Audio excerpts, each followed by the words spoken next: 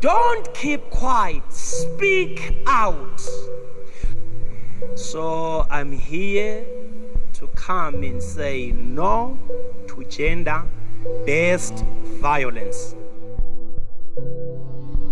Today is an opportunity to launch them as Ikasi Secure. So all these trainings were sponsored by our sponsors, which are Memeza, Esquared, Ikasi, Ijonga, Nemami. So basically, Ikasi Secure is a company that deals with installation yama alarm assembly for community safety. The Ikasi Secure Project is an initiative that seeks to create jobs in our community. In this way, we are able to make these 9 entrepreneurs become their own businesses in their own communities. Ikasi Secure has brought these 9 entrepreneurs into starting their own businesses. This is made possible by the Esquared team that have partnered with us and other stakeholders like the likes of our CPF, subs, and other stakeholders at large. We thank Esquared for making it possible for these entrepreneurs to, creating their own businesses.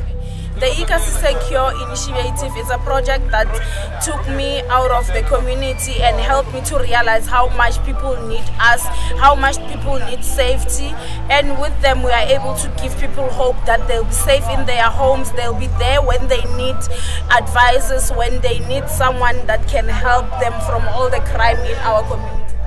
This project for me means success in business, but not success in business only, it is actually two-sided.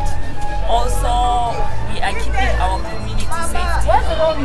So this project means big things, so I'm just waiting for those big things to come. I can't wait for the coming months. Okay, I didn't know anything about security up until I've joined Memeza, which is Ikasi Secure, and then right now I can probably say I'm a security supervisor, and on top of it, we also I'm fighting crime each and every day. So Memi's been in the industry for about 40 years. We've got a broad knowledge of security equipment and manufacturing. So we were approached by Memeza to create them an alarm panel. Thus, with our sector knowing the broader knowledge, we decided to build them an alarm panel that can help the community, not just only in the panic, but should you have any gender-based violence, should you have any alarm system that needs to give you a panic and app and so forth.